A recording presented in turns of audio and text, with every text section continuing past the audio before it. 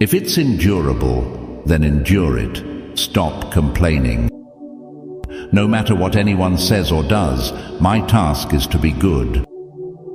No carelessness in my actions, no confusion in my words, no imprecision in my thoughts.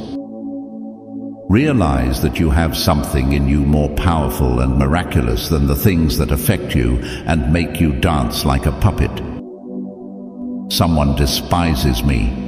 That's their problem. Limit yourself to the present. The object of life is not to be on the side of the majority, but to escape finding oneself in the ranks of the insane. Do not let others hold you back.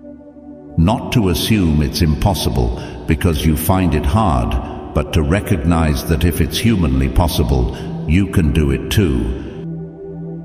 Not to be driven this way and that, but always to behave with justice and see things as they are.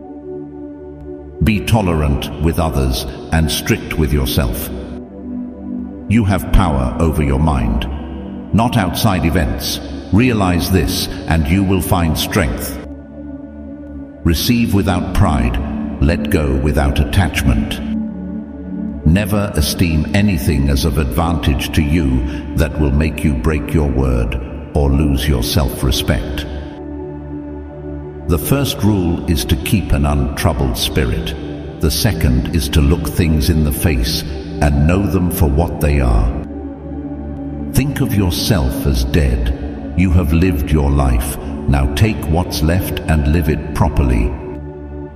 Waste no more time arguing about what a good man should be. Be one. Stop allowing your mind to be a slave, to be jerked about by selfish impulses, to kick against fate and the present, and to mistrust the future. Everything is born from change. Get busy with life's purpose. Toss aside empty hopes and get active in your own rescue. The struggle is great. The task divine to gain mastery, freedom, happiness and tranquility. Think of yourself as dead. You have lived your life. Now take what's left and live it properly. Waste no more time arguing about what a good man should be. Be one. Learn to be indifferent to what makes no difference.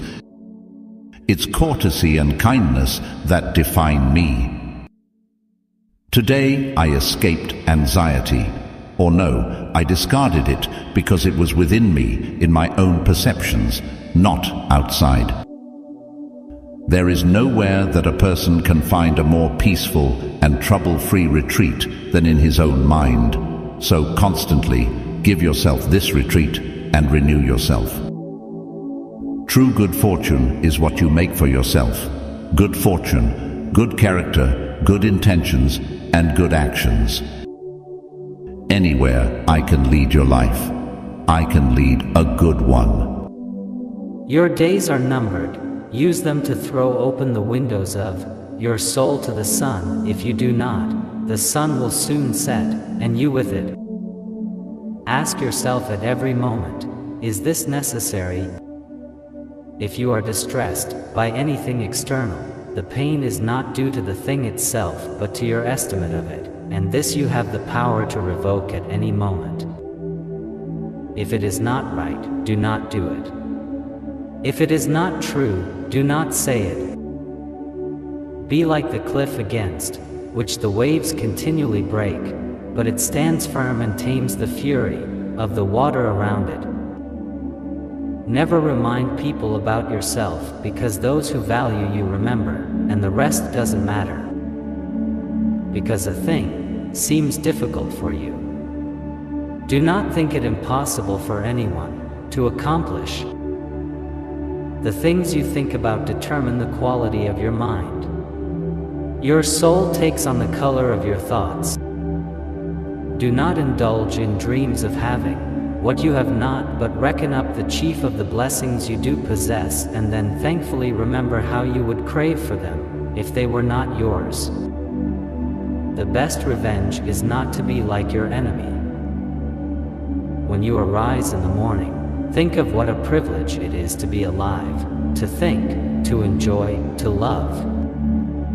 Here is a rule to remember.